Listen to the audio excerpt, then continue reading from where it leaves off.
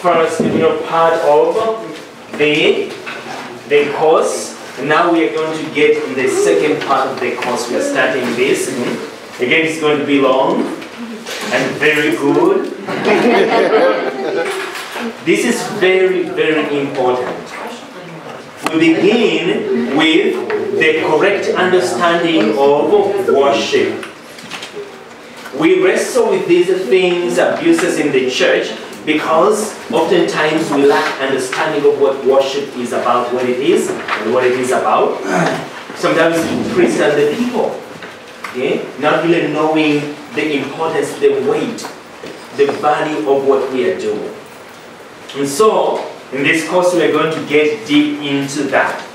Knowledge of worship, what worship is, so that when we go to worship, especially to celebrate the Eucharist, we are really into the act of worship and we know what we are about, what it means. So to help us get a deeper understanding again of what it is, again we have to consult with the greatest theologian of our time, by the name of Ratzinger, Pope Benedict. So he wrote this book, The Spirit of the Liturgy. Amazing. He goes in depth. As we said before, God gave this man a special gift. We call them charisms, to explain the mysteries of our faith. And so he has a charism. When you study him, some people are jealous of his charism. So you will hear people say, especially some priests who say, oh, no, they are the theologians, whatever, because they are jealous. It's that simple. Okay? They fail to recognize and appreciate the gift God gave to this man. So this book will be using it a lot, okay, as we explain the meaning of the liturgy and the understanding of the liturgy. Okay, so this book will be basic to this course. Then another book written by a monk, okay, at the seminary in St. Benedict, the Benedictines, the Mount Angel. He wrote this book, What Happens at Mass. Father Jeremy Driscoll is now the adult, the leader of the monks at Mount Angel. It is a very, very good book explaining what happens at Mass. So we'll be using this book a lot. It's in the notes. Okay? So, but it would be good to get the book and read it. Okay? So it is very good what happens at Mass. We go to Mass, we leave without knowing what we are doing. Believe me. If you read this book, you will see what I'm talking about. Because if we understood what happens at Mass, the mode of our celebration would be different from what we normally do. Okay? So, we'll be using this. Then another book, of course, we will be using as meditations. The book we have already, St. Mary Jane Vianney, the Eucharistic Meditations. Did someone bring one? Yes. Okay? Some of you, I think you don't have the book, but many of you do. Okay? We'll be reading excerpts, okay, from this book, the Eucharistic Meditations of St. John Mary Vianney. This is another man. God helped you to probe the mystery of the Eucharist, to understand Mass, to understand the Eucharist and its value. So in these Eucharistic meditations, he explains to us, gives us lessons on what to do and how to understand the mystery of Mass, the mystery of the Eucharist. Okay? So, we'll be reading again from this book. Then, of course, another book explaining so many things is again from Benedict the 16th, Jesus of Nazareth, Part 1. Okay? We'll be using this book because most of the explanations in these books we need for our purposes are in the notes. Okay? But it's always good to read, because after explaining, then it's easier to read and understand. So Pope Benedict is not the review journal. Okay? He uses complex, sometimes, theological categories, so which we need to just read over and over again to understand. We'll be using this part 1 and then part 2. Jesus of Nazareth part 2. Okay? So we'll be using these books to explain what happens at Mass. And of course, using these 2 books we already talked about. The Roman Missal and the General Instructions of the Roman Missal. The importance of this is this, that within the conference, this conference of bishops in the US, we have one conference of bishops. And we are the Roman Rite. So in the Roman Rite, we do the same thing. Okay? So, but sometimes we go to different churches, they're doing different things. We are not really talking about topology, that the way some churches are built. Okay? That may determine where people stand and whatever. That's not what we're talking about. We're talking about the essence of the liturgy and what we should be doing. The church instructs us. We are in one conference, so we should be doing what we are instructed to do. Okay, as we're going to see in our initial course here at the beginning of our course, liturgy is not concocted. Worship is not concocted. Worship is revealed to us. In other words, we don't figure out how to worship God. God tells us how to do it. That's why you will see later on, like at our Mass, basically reading from Isaiah and of course the book of Revelation, liturgy, worship is revealed. So Isaiah, the call of Isaiah chapter 6 of the book of Isaiah, what did Isaiah see and what did he hear? He saw the glory of God. And the angels, seraphim and seraphim, they were singing. What was the song of the angels? Holy, holy, holy. What do we do at Mass? The liturgy is revealed. Worship is revealed to us. We don't create it. We don't concoct it. Okay? And we're going to see that theme basically reverberating all through our course. So, we begin the proper understanding of the liturgy. Many people have tried to understand liturgical action. Okay? We will be explaining later what liturgy is, but in a nutshell, liturgy is understood, we have to understand it in a dual sense. Jesus Christ is the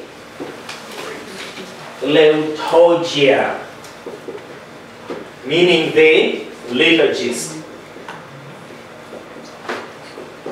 He is the liturgist. He is the one who offers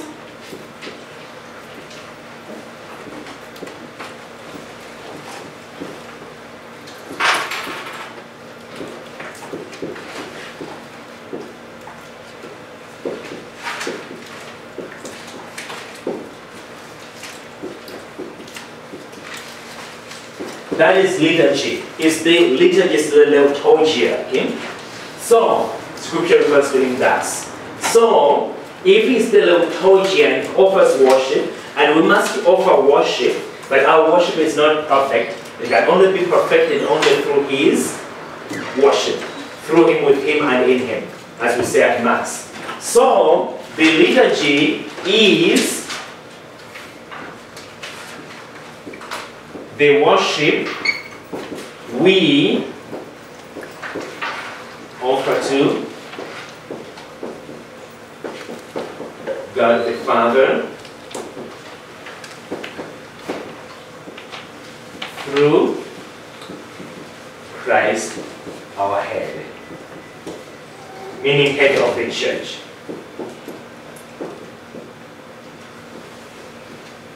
Okay? So that is how liturgy should be understood. Usually people say, oh, the liturgy, the worship we offer to the Father, or the work of the people. That is inaccurate. The liturgy properly is the work of Christ. And then it becomes our work by invitation. The liturgia, the liturgist, calls us to join his act of worshiping the Father. So we are invited His worship becomes our worship, but always through Him, with Him, and in Him. We can't offer apart from Him, because our worship is not acceptable to the Father, except through Him, with Him, and in Him, because He is the only one who can offer perfect worship to the Father. That's the meaning of liturgy in general. Okay? So Christ is the liturgist. He offers perfect worship to the Father. That is the cross, the sacrifice of the cross. Perfect worship to the Father. And that is the gift acceptable to the Father, the gift of the cross, the sacrifice He offers on the cross. So we offer that same sacrifice, okay, and we become worshippers of God the Father.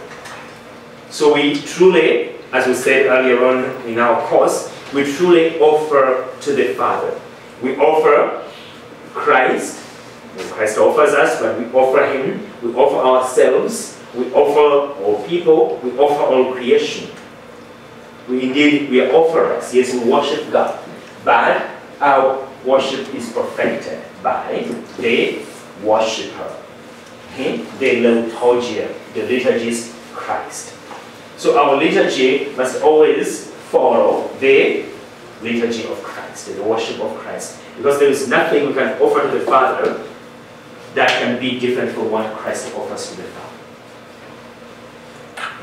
We cannot come up with a way of worshiping God that is far more fitting than the worship Christ offers to the Father. It can't happen. So that's why we don't concoct a liturgy.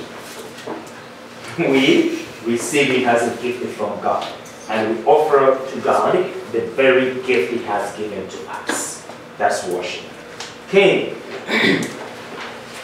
So many people have tried to understand liturgical action from so many different points of view. However, this is important, however, the only sufficient point of view is the one given to us by the one from whom the gift of worship comes, and to whom the gift of worship is directed, namely God. Okay? So that's the only understanding we must have, because it's the only meaningful understanding. So to understand the reality of true worship, a believer needs to analyze the events of the Exodus. Meaning, no one can ever understand what worship is, what we do liturgically is, if we don't understand the book of Exodus. If we don't understand what happened in the Old Testament. It's impossible to understand liturgy. The Exodus is a perennial event taking place in each and every Christian life. It doesn't end. It's perennial until the end. We are on an ongoing Exodus. So we need to go back to the book of Exodus, see exactly what happened, so that we know where we are coming from, to know where we are and where we are going. Without a proper understanding of the book of Exodus, the church doesn't know where it comes from, the church doesn't know where it is, the church doesn't know where it is going. Remember, Moses and Elijah, when they appeared with Jesus on the mountain of the Transfiguration, we are told that they were discussing something. What were they talking about? They were discussing, talking about his departure. Okay? His exodus. Okay, so it's so important to understand the Exodus. Okay, so to analyze the events, a believer needs to analyze the events of the Exodus, which in a sense is a perennial, ongoing event in the experience of every believer. As we're going to see, St. Augustine told the neophytes, those who had just been baptized on Easter, he told them that you too left Egypt when you renounced sin. That is our Exodus. You too left Egypt when you were baptized. and you haven't yet reached the promised land, which is heaven. So we are on an exodus, which usually we call a pilgrimage. But the word exodus is more concrete in meaning, because when we use the word pilgrimage, usually pilgrims return to their homes. When you go on a pilgrimage, like the first people who came from Europe to the US, they are called the pilgrims. They never went back. We are still waiting.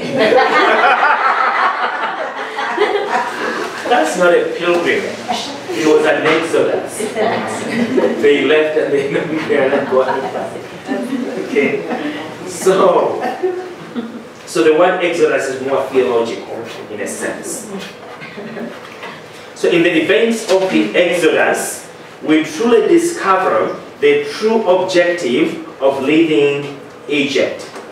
Egypt biblically symbolizes sin. Not that Egyptians are sinners, they're all sinners, but biblically they are these places, they are geographical locations where they have symbolic value.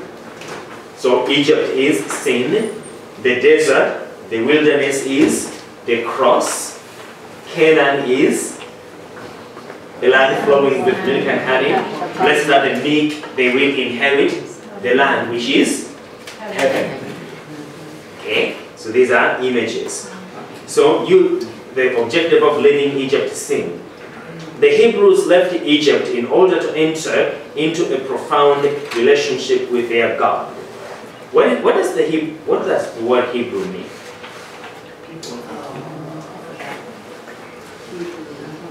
Abraham, the Hebrew. So Abraham is the Hebrew. The word Hebrew means to be set apart for divine use. Right? God calls you, He sets you apart and sends you on a mission. So that's why Abraham is the Hebrew. The one chosen by God, God set him apart and sent him on a mission. So his descendants are the Hebrews. That nation is set apart, his descendants, for a mission. They are God's possession for a purpose, for a mission, to be a blessing to all the nations. Okay, so that's the Hebrews. So the Hebrews left Egypt in order to enter into a profound relationship with their God. So this is very important. We leave sin, we leave Egypt to enter into a profound, not just a surface kind of, superfluous, but a profound relationship with God. How? How do we enter into a profound relationship with their God? Why did the Hebrews leave Egypt? What did God tell them? What did God say as their reason to leave Egypt? Why God was delivering them from Egypt. So keep that in mind. Okay? So they left to enter into a deeper, profound relationship with God. How? So, this profound relationship is worship. Okay? So, this profound relationship, worship, is what defines them as a people who belong and a people who possess. Worship defines them and us as people who belong. Belong to what? To God. To who? To God. Worship defines us as belonging to God. Remember that the importance of worship is this. All through eternity, the angels and the saints will be worshiping God. That's the work of heaven. That's what we will be doing in heaven. Worship God. That's why worship is understood as a gift, a revelation of what heaven is. Not just a replica, okay, but what heaven is. Heaven is constant worship. That is the work of the angels and saints. So that is what we will be doing. So that's what it means to belong to God. So we start here below, by worshiping God, and that way we prove that we truly belong to Him. Worship is a gift of love God gives to us. So we don't, again we say, we don't concoct worship. We receive it as a divine gift.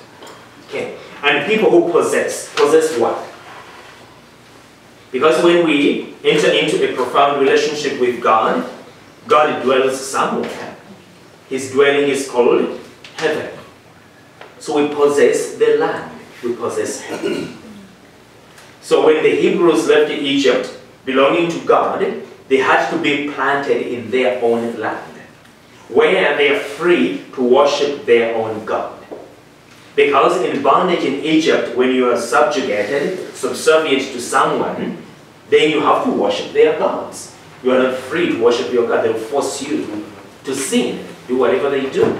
But when you are freed by God for something we are going to seek for worship, then God will plant you somewhere where you are free and you are at peace to worship Him. If you reject that relationship, or if you fall away from that relationship, what happens? You go back to Egypt. You go back to bondage. Hence, the exile in Babylon. That's a second Egypt. Because you refused to worship. Okay?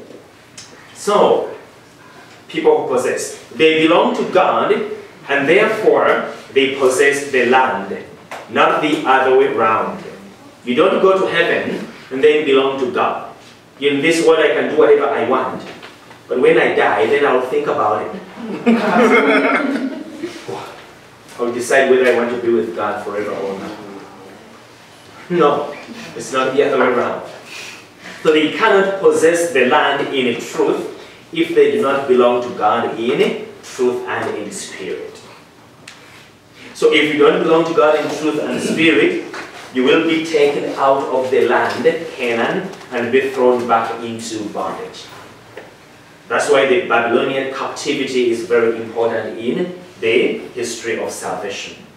To know what happens to us when we fall away from God. We hire ourselves up again into slavery. Okay? So when God decides to intervene and to rescue His people, His original command to Pharaoh is said to him. Okay? God commanding Moses. Said to him, "The Lord, the God of the Hebrews, sent me to you with the message." What is the message? We hear that often, "Let my people go." That's all we hear. And then God, Moses tells Pharaoh, God tells Moses, go tell Pharaoh, "Let my people go." That's half the sentence. But that's what we normally hear. Let my people go, let my people go. And do what?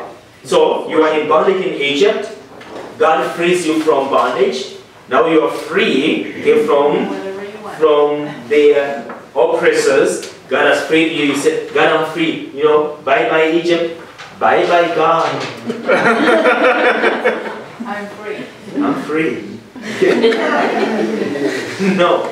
So it's not "let my people go," but "let my people go to," they are going for a purpose, to serve me in the wilderness. So we are freed for service, and the service is worship. Okay? No. "Let my people go to serve me in the wilderness. But as yet, you have not listened to me." Pharaoh was stubborn. This same command is repeated in Exodus chapter 9, verse 1 and verse 13, and in chapter 10, verse 3. So I'll ask you to read those texts, okay? Those chapters in Exodus. They're very important. Okay? "Let my people go to serve me" is the command given by God of the Hebrews to Pharaoh. Remember, this command is not to the Hebrews, this command is to Pharaoh. The figure of Pharaoh is very, very important in this explanation of the liturgy. we hear Pharaoh conceding halfway. So when you read the text again, telling the Hebrews to, okay, go, sacrifice to your God in the wilderness, provided that you do not go too far away. Okay, Pharaoh still wants to exert power over the people of God. Okay, go serve, but in the wilderness, but in Egypt.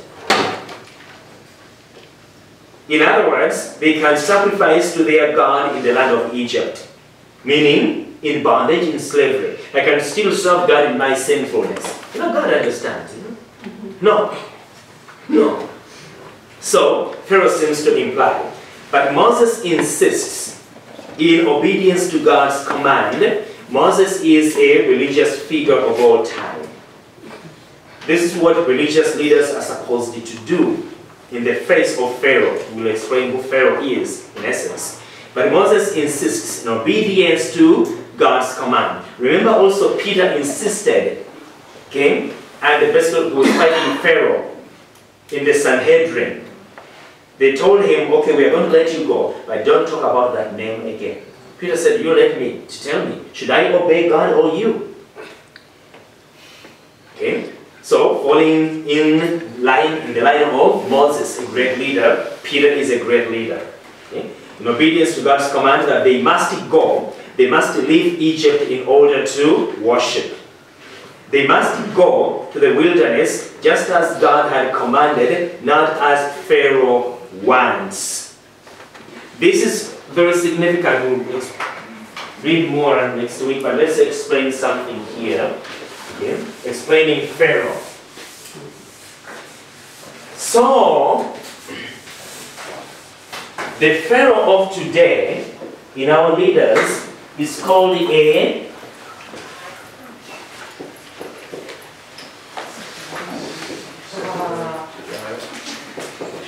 secular humanist. So a secular humanist will tell you, you have religions, okay? What are your religions? Protestant. What else? Hindu. What else? Buddhist. Whatever that is. What else? Catholic. What else? Scientology. What else? Jehovah.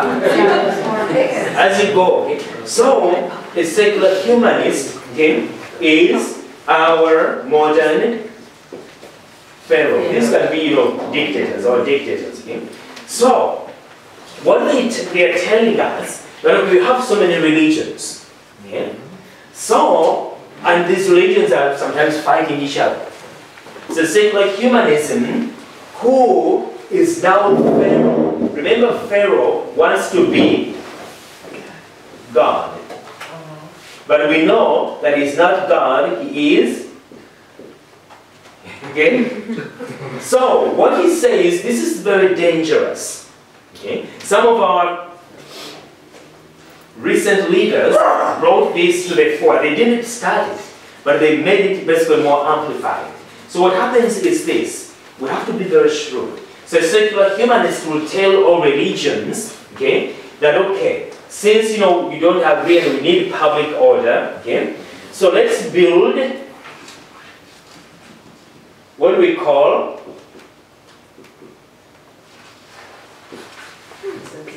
consensus. Okay? So how do you build a consensus? Okay, you are Catholics, you are Buddhists, you are Hindus, you are whatever, come to the table. We want all to get along, right? There's nothing wrong with getting along. So we need to get along with one another. Okay? So a secular humanist is providing the framework of peace. And by succumbing to the framework of peace, a secular humanist is asking for consensus. Okay? You have to arrive at everything or something everyone agrees with. Okay? Everyone agrees with. So if you are stubborn and you want to destroy the peace a secular humanist is creating, you're going to be penalized. You're going to be punished by Pharaoh. So Pharaoh says to the poor clares that you will give contraceptives to your workers. The poor clares say, no, we will not concede truth. Why? Because it doesn't belong to us. It's revealed to us by God. We can't concede what God commands us to do. The secular humanist says, okay, I'm going to punish you if you don't concede. So that is Pharaoh. A modern Pharaoh of our day. And many of us, unfortunately, not officially as church, but many of us have conceded. Well, what is the difference? Can't we all get along? My faith is private. Why? Because the secular humanist is providing a framework where God must be out. Keep your God in your churches. And then we say, my faith is private. Because we have succumbed to the framework of a secular humanist. Now, the one who rules over us as our God is Pharaoh. Because we don't have the courage to resist Pharaoh and tell him that we will not concede truth. Because we don't create truth, truth is a gift we receive from God. And you are asking us to build a consensus. We will not do it. That's what Moses did. That's what Peter did. So we ask ourselves, do we have the courage today to resist Pharaoh? There are poor countries around the world, and they are ruled over by dictators, and the church pays taxes. But you have Catholic schools in those countries, you have Catholic hospitals. The richest nation on earth is being held hostage by Pharaoh over tax exemption. The richest nation on earth. Don't say that. We may lose our tax exemption status. And we are the United States of America. Pharaoh is holding us hostage. Because if you don't concede and agree with the godless framework under the guise of peace, you will be able to worship. We always say, well, God is no longer allowed in the public square. This is the public square Pharaoh has built. And many of us have accepted it. And yet we complain. We are ready to concede the truth. Okay? But we complain about how they shoot all these shootings. There is no God in schools and no whatever. Whose fault? How many of us have conceded the truth under the guise of a fake peace? There cannot be peace without the truth. And the truth is not built by consensus. Truth is a revelation, a gift given to us by God. Whenever we concede the truth, we suffer. I think some of you have heard about, we'll continue with this next week, but some of you heard about this story. A man was given a cross to carry, and he was basically given the way. You know, this is the destination, you have to go all the way here. So he was told how to get there. The cross was heavy. So he got to a point where he said, no, this is too much. So he went to the back of the cross, cut off a piece, and threw it away. Then it became lighter, you know. Then as he went along the way, there was a river he had to cross. And the cross that was given to him was simply the right length to lay over the river, cross by way of his cross, and then pull the cross and keep going. When he got here, the cross wouldn't fit. So he was stuck. That's what we do when we concede the truth. We can't get to where we belong. So Pharaoh is not dead. The Exodus is not dead. But the question is, in every generation, do we have powerful religious leaders like Moses, like Peter, who can stand up to Pharaoh and say that we will not concede the truth? Pharaoh threatens punishment. I will take away your tax exemption. And the leaders, oh, okay. Pharaoh says, take it away. If that's what you want to do. That's what Moses says. I will not concede. Because I don't know with which we will serve the Lord. God told me to take everything to get out of Egypt. And Pharaoh is saying, okay, leave A, B, C, D. Moses says, we don't know with which we will serve the Lord in the desert. What if what we leave behind is what God asks us to serve with Him? What will we do? We are not leaving behind anything. Meaning, we are not making any concessions about the truth. Yes, that's conceding. We are not conceding. So, we need courage today. We are afraid of Pharaoh in many areas because Pharaoh has the power to punish us. So we fall and settle for a fake peace. But all of us know there is no peace here. Because there is no God, there is no truth. So we have to stop pretending that we belong here because we don't. And embark on the tough way of basically persecution, punishment from Pharaoh and things like that. But we must go, we must keep moving forward. We must listen to God, not Pharaoh. Okay, glory be to the Father, and to the Son, and to the Holy Spirit. As it was in the beginning, is now, and ever shall be, world without end. Amen. Thanks for coming, and have a good night. Thank you.